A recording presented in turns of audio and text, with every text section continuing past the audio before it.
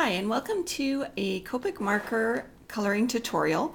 Today we're going to do something a little bit different. Today we are going to actually color on fabric. Now I was inspired by this new set that is out called Lovin' from the Oven from My Favorite Things. It's this great image you see here in the middle.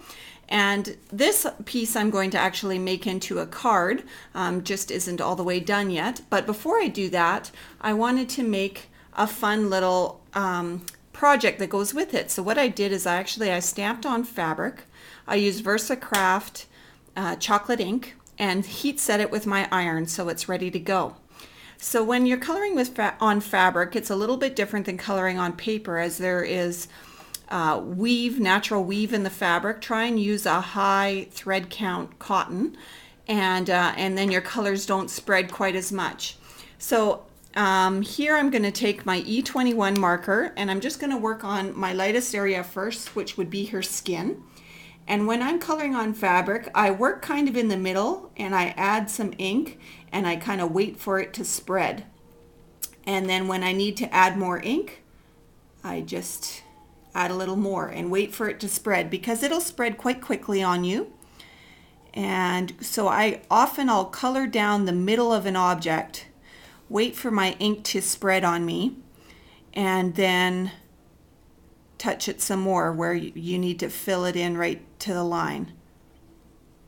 So it's different than coloring on paper, whereas you want to go right to the edge and you are using shading and colors. I don't do a lot of shading when I am coloring on fabric, just because the more ink you add, the more it spreads. So, and always work over a protected surface, just a white piece of paper, because definitely, especially on fabric, the markers will pick up whatever you have underneath, and so you definitely want clean white paper under there so you're not going to get any funny looks in your project. So that's her skin.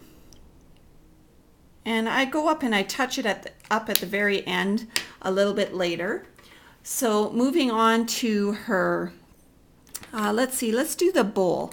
Now the bowl, that's going to be very tricky. In this project that you saw here, I did my bowl in a red.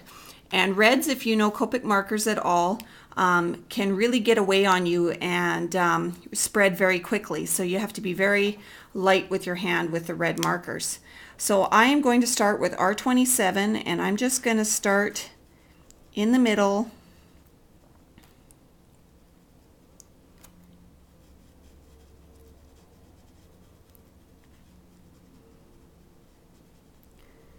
And just wait and let it go.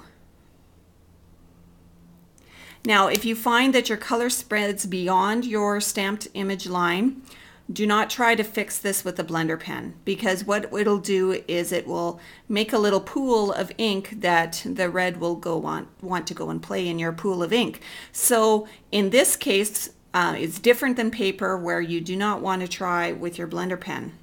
Now I want to have a little bit of color variation in here, so I'm going to try just to add a little of this R39. It's my deeper red,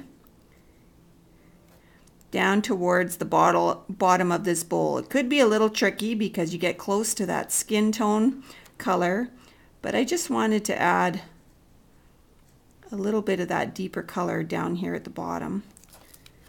And then I'm going to come back with my R27.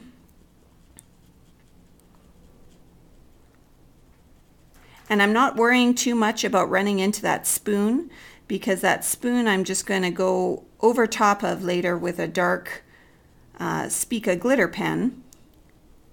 So I'm not going to be as concerned.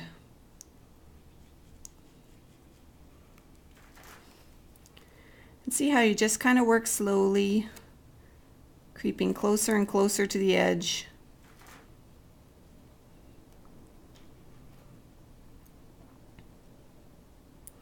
And you can use this a really light touch. That's why I love the brush tip. Just lets you ever so slightly touch. And we're just going to leave the red and let that settle for a little bit. Let's try out the apron. Here the apron, I'm going to play with a couple of colors. I'm going to play with E25. E25, I'm just going to start by rubbing in the middle.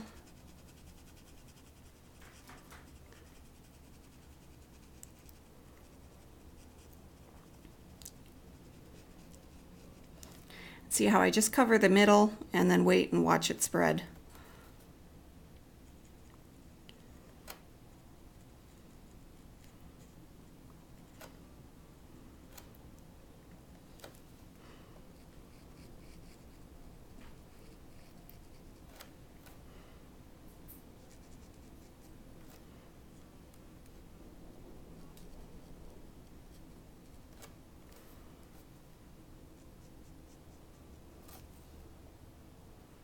And I think it's okay if you have a little bit of a linen-y look on the edges too, if you don't want to go right to the very edge. Oh, and don't forget the top of her apron.